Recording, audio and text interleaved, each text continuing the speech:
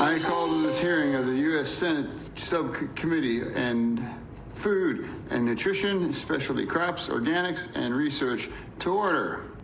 I thank you for your leadership on this committee, and I look forward to working with you to pass a farm bill. All right, Senator John Fetterman just out of the hospital today, chairing his first subcommittee hearing. Funny thing happened in the Senate. John Fetterman, you saw, the junior senator who's been out on medical leave for longer than he's been a senator, got a hero's welcome.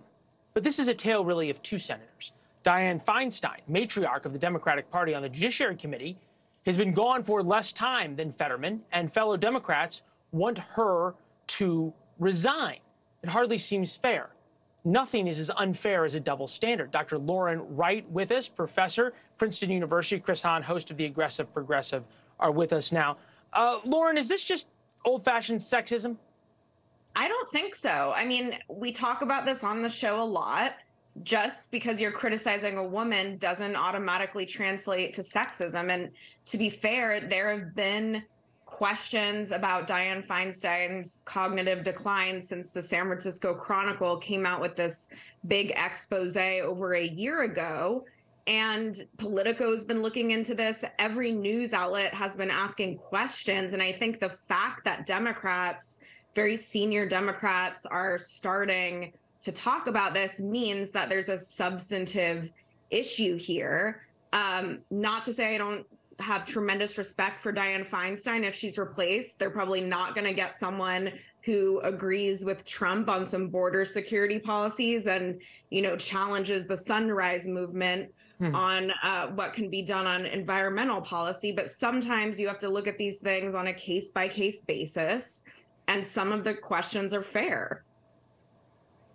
Well, also, to be fair, Chris, there's some questions about John Fetterman's cognitive ability. We see, as he's recovering from his stroke still, that there's still some real issues with his speech and his cognition. Whether or not that's his mental cognition or just his speech patterns, we don't know. But at the same time, you think about Fetterman by the numbers. Fetterman sworn in, Feinstein sworn in. She's been hospitalized for 41 days, or gone because of shingles for 41 days.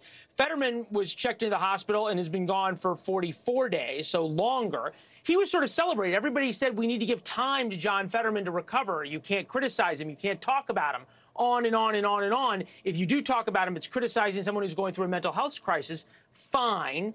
But why is it that Dianne Feinstein isn't given even a modicum of the benefit of the doubt? Does it just come down to Democrats need somebody to cast a vote on the Judiciary Committee and anything else doesn't matter? No, I think she's in an important spot. She's from an important state, and I think she served America well in her tenure. And as Lauren said, there have been questions about her health for over a year now. Everything about Fetterman was known to the electorate. Yeah, but Chris, it used to be when you asked about Feinstein, when you used to ask about Feinstein, you were always shut down. Democrats were totally coalesced. The only time now anybody's mentioning her health, to be fair and accurate, is now that there's a vote on the Judiciary Committee they need. Nobody cared about her health when she was voting. Well, I, for one, want to know the real state of her health. I want to know if she's actually coming back, if this is actually shingles, if this is something that is going to continue to keep her sidelined from her duties in the Senate.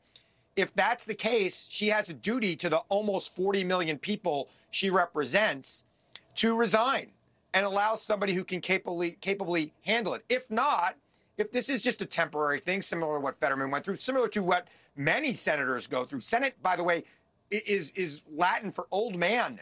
And many of them have fell ill and missed their work in the Senate. So if she's coming back, well, we should know. Fair enough. Right.